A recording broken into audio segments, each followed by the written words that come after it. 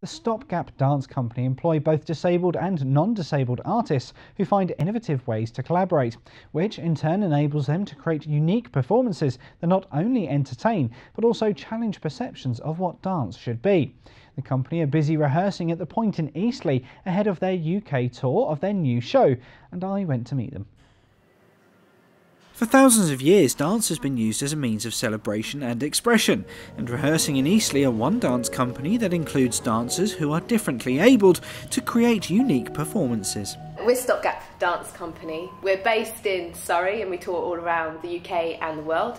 We're an inclusive dance company, so that means we work with disabled and non-disabled dancers, and together we make imaginative dance theatre performances that inspire and excite everyone. We're practicing at the Point in Eastleigh, one of our great supporters.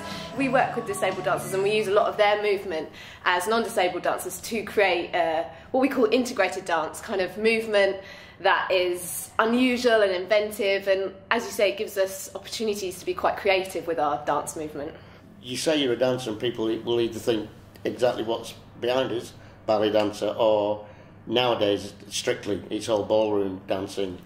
And you have to explain that what we do is more contemporary and slightly more abstract than what you're used to. To a certain extent, the body's not as important because we all have the same emotions, so we all express in the same way. If you're sad, you express in the same. If you're happy, you're more extrovert or whatever.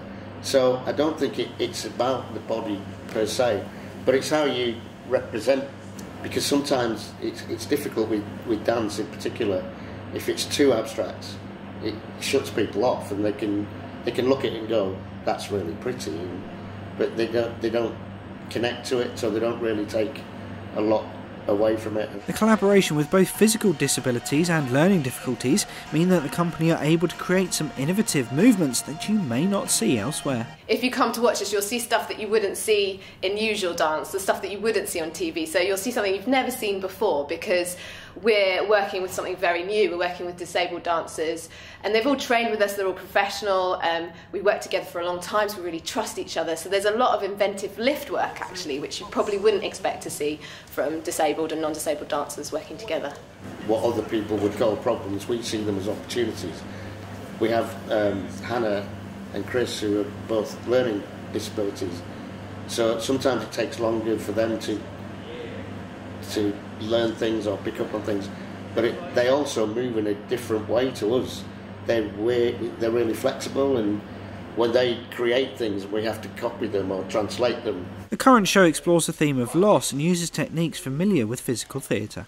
Well, we're working with a set, so you'll get to see lots of dancers climbing up and around and through a set. We usually work with a narrative. This piece, The Enormous Room, is based around the relationship between a father and a daughter, and how they deal with the loss of their mother and wife, and how they find resolution together. So there's sadness, but there's also some laughter and some fun, as well as finding resolution and talking about families.